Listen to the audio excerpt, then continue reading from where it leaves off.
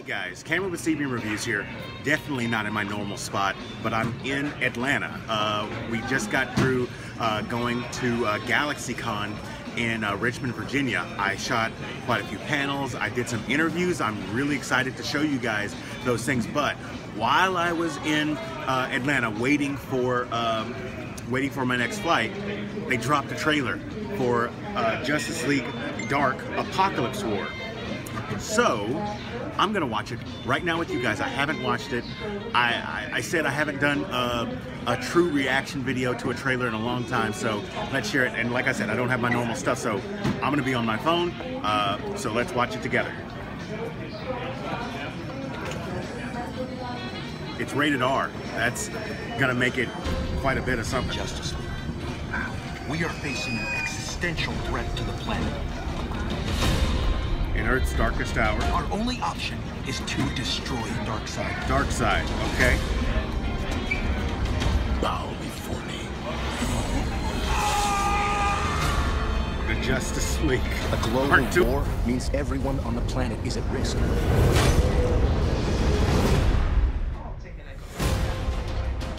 You're gullible fools. Holy crap, how big is this gonna be? Heroes become villains, so the Justice League get their bodies taken over. Swamp Thing is back from Justice League Dark. I know you hate me, but I wouldn't be here if it wasn't necessary. I'm completely on your side now. Freaking Lex Luthor is now on the good guy's side.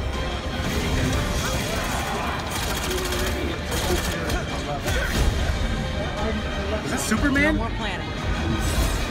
Just do it.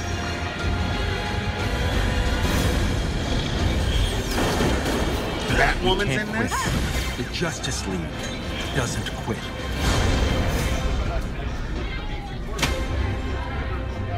Okay. That looks really interesting. The art style is in the same style as Justice League War and Reign of the Superman, all of those recently released projects. So it looks like it's a continuation of that story. I'm really excited about this one. I particularly do like that animation style, even though some people don't like it.